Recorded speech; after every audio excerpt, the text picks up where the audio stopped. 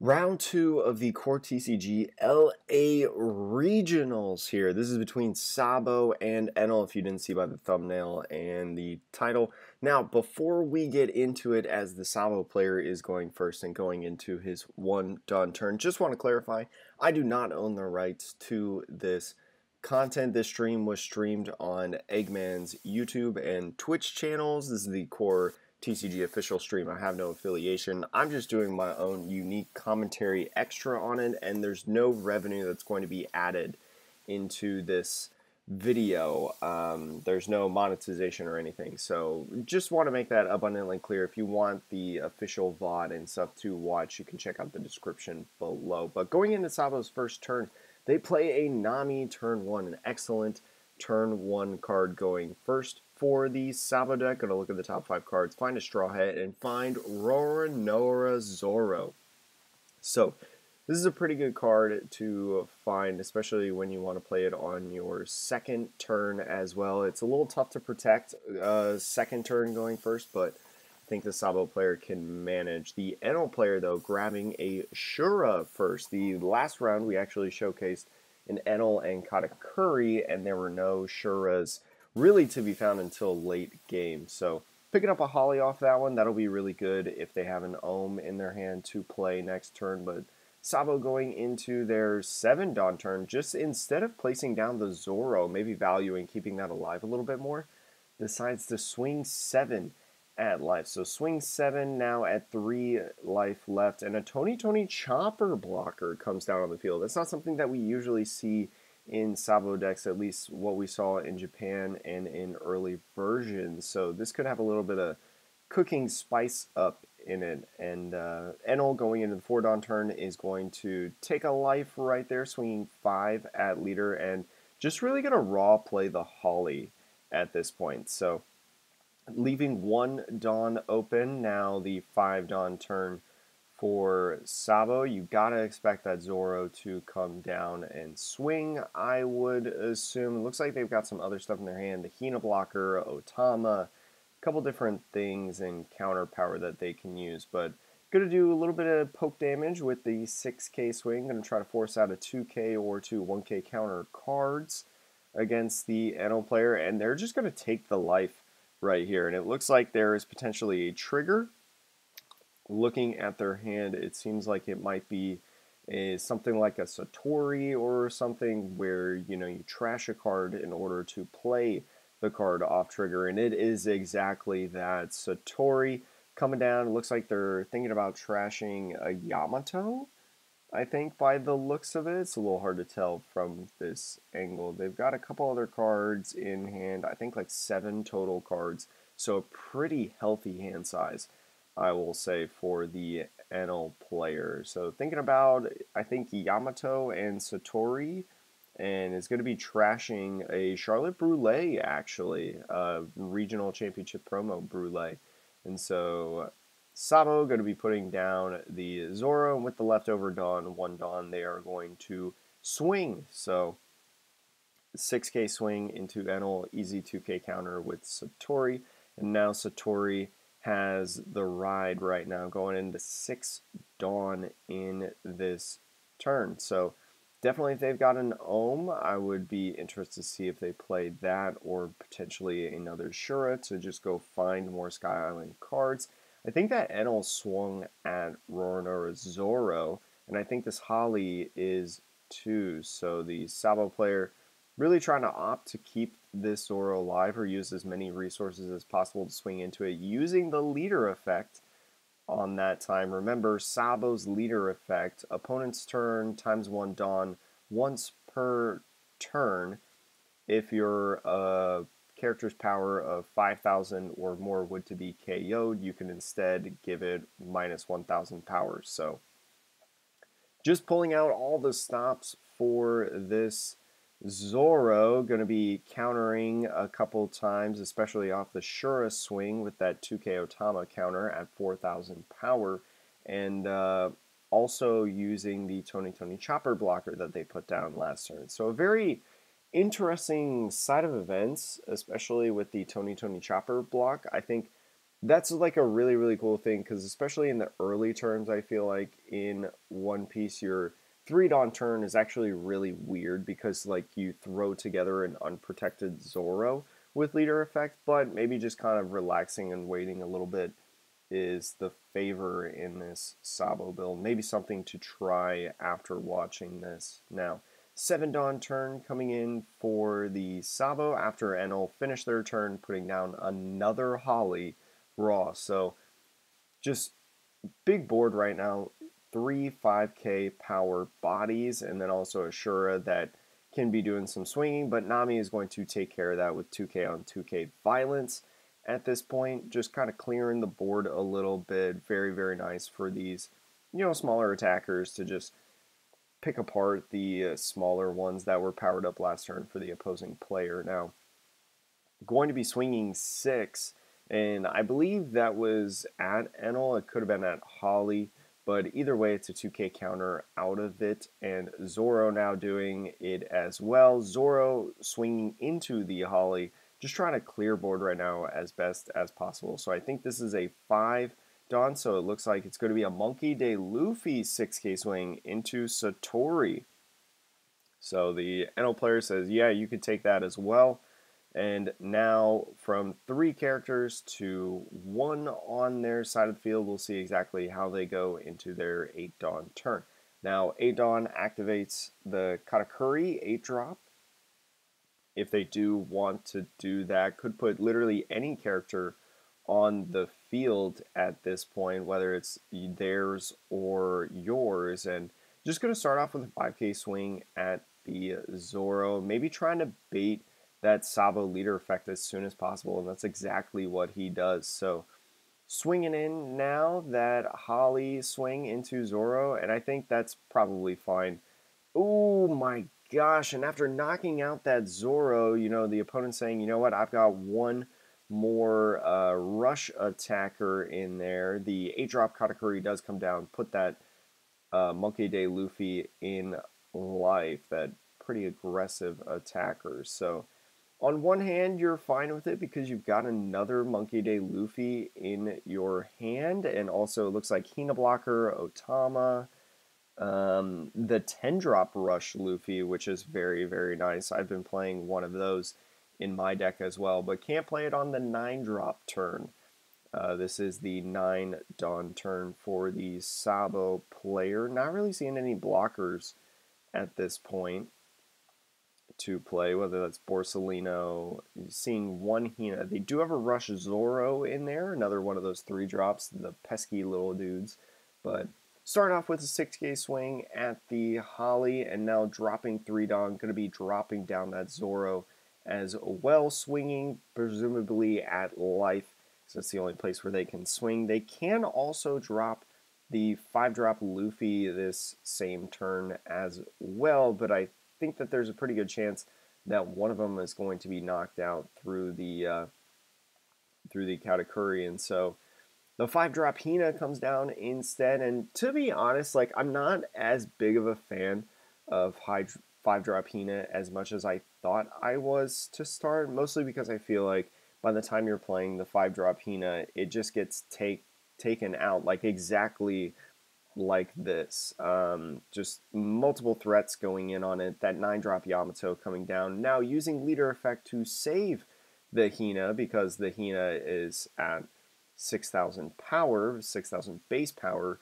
The on-block effect isn't going to be affecting any of the characters on Enel's side, so I think he can just choose to swing freely at this point, and he knows that anytime he swings freely now, he's going to have, the Sabo player is going to have to counter out of it. So starting out 6k swing there, and a, an 8k swing at that point, keeping the Hina alive. I would almost like to have seen Hina go down.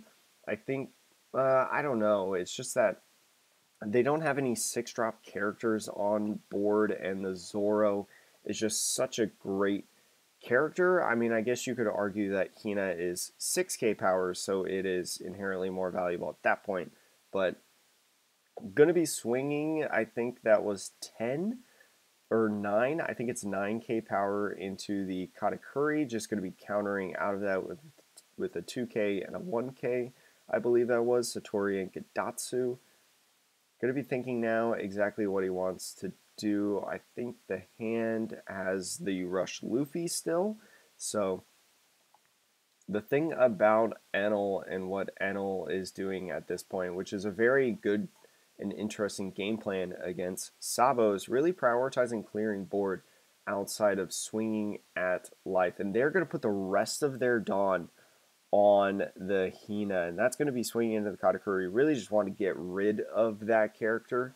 So that was very interesting. I did not expect that one to come in. But we'll see how Enel plays out. Enel still having, I think, like a 5-card hand now in their 10 Dawn turn. 2 life left. Probably feeling pretty alright, I think, at this point. And Enel's going to start out swinging 6 on 6 in terms of into the Hina blocker. And they're immediately going to use leader effects. So that's just going to invite the Yamato potentially to swing right into it. If they do have some stuff that is a Rush Enel 7 drop, that's a pretty good card to have, especially if you're going to be swinging at that Hina to try to knock it out. And this Yamato is probably going to be swinging at life. Could be resting 2 Dawn first, though, and playing the Shura, so the second raw Shura to come down. And it looks like they're going to be grabbing an Ohm. So I don't know if they have any Hollies in their hand. They've already played 2, but just grabbing a card in general with Shura is so good. Shura is such a good card in this list, especially in combination with, you know, Holly and Ohm. So this will be really interesting as well, because without a Monkey Day Luffy on the field, only in hand and in life, the Enel player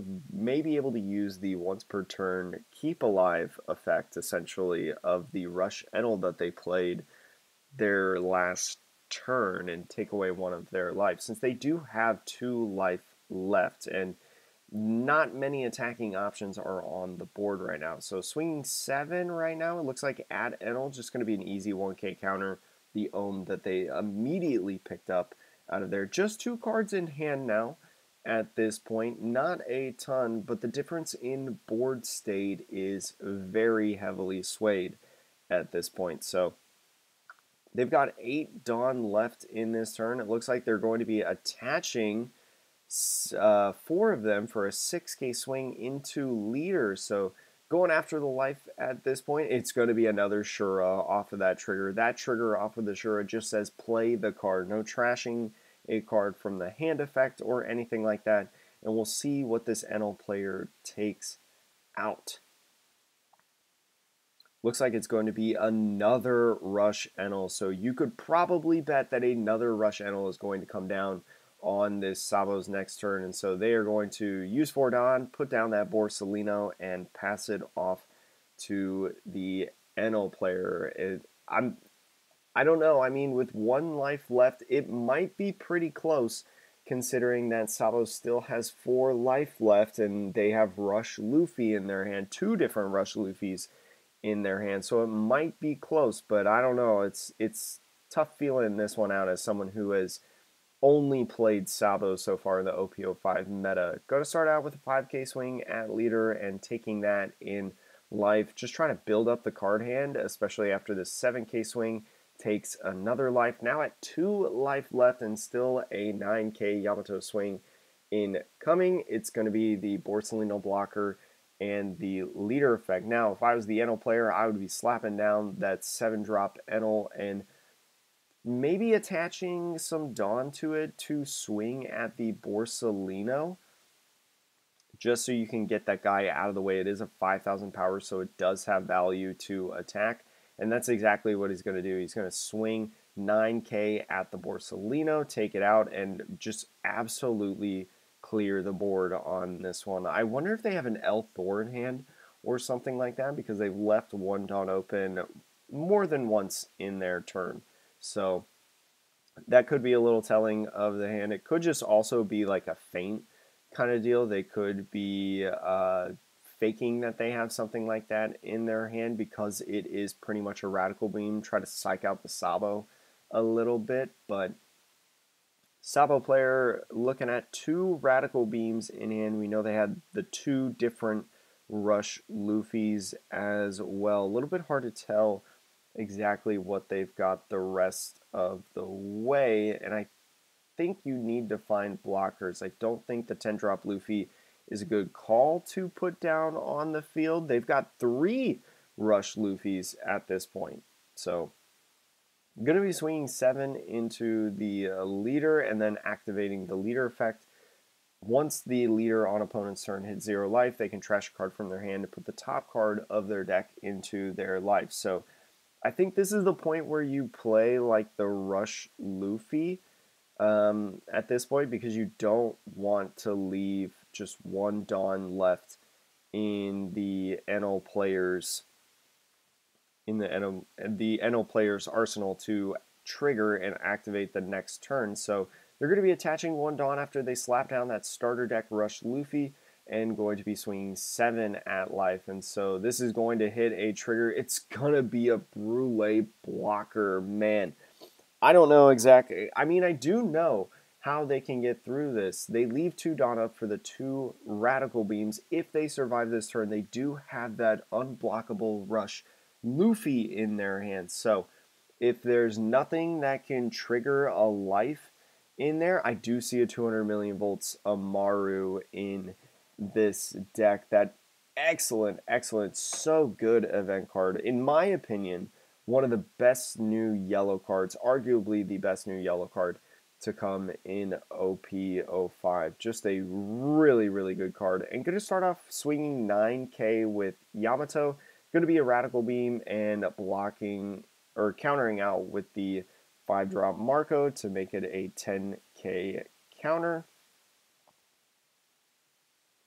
So just going to be thinking about what the next course of operations is to do. They do need to have 3 swings hit in, and now with only 3 bodies really that can swing, unless you want to use Brule and Shura, the choices are dwindling down at this point, but still all 10 Dawns, so Enel player is not playing like he's super worried at this point. Got to draw a card, the Sabo player, off of taking that 7k swing at life after blocking the first Enel swing with another Rad Beam. So no Dawn left. Going to have all 10 Dawn here at his disposal. Could be attaching this to the Shura and Brule. Once again, we know he has the 10 million volts Amaru in hand, so he could be using that as well. That's effectively like plus 1000 power with a 2 Dawn attachment or 2 Dawn use, because again, you get 3000 power on a leader or character, and then if a life card is 1 or less, rest up to one of your opponent's characters with the cost of 4 or less. That doesn't apply in this, but the 3000 power does. Could really help out with the map if they swing with Brule or Shura. You could just swing at Shura, do some poke damage to try to get it out, and here's some poke damage as well off of the Enel. Swinging 6 and taking that, you know at least 1 card in their hand is dead in this 4-card hand. So going to be using the 200 million volts Amaru and just swinging 5. Oh my gosh, swinging all of it on there. And I think this is probably going to get it. And yes, it is only one of their characters having Rush, just the Marco. And wow, really interesting seeing 3 of potentially 4 of the Rush Luffys in that one. That was very good to see, and really great job by that Enel player. The Sabo player had some good moments too. I don't know if I agreed with everything, but I think overall it was a pretty solid game plan. They would have definitely had game next turn if they had somehow survived in that turn. If the Enel player maybe had focused on the Rush Luffy trying to KO that instead of going at life. But that's why these players play at these good events, and that's why they excel in them. And thank you so much for watching this unique commentary of the CoreTCG regional VOD hosted by Eggman on their Twitch and YouTube channel. Again, Link for that entire VOD is in the description below. Thank you so much for watching. We'll go to round 3 sometime in the near future. It's Christmas time for anyone watching this video pretty soon after it releases. I'm with family. A lot of families coming today and hanging out, so it might be a couple days for me to get some of the other rounds up on the channel, but subscribe if you'd like to eventually see that. Thank you so much for watching. Hope to see you again soon.